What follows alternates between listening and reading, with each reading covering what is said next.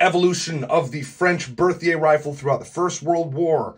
French rifles, affectionately called battle baguettes by myself and probably nobody else, underwent a lot of changes throughout World War I as things were being learned in the field and technology was very rapidly changing.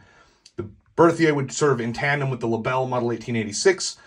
At the bottom, we've got a Model 1907/15 long rifle, and at the top, a Modifié or modified 1916. The bent bolt is a carbine thing, not a upgrade package thing. So bent bolt carbine, straight bolt rifle. The actual upgrade package from the 07-15 to the 16 primarily centers around the magazine. They extended it from 3 rounds to 5 rounds. French soldiers did not like having less ammo than their German adversaries.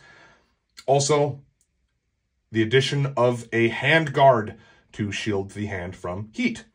Sights were changed a little bit. There were a lot of small differences, but those are the biggest things to look out for.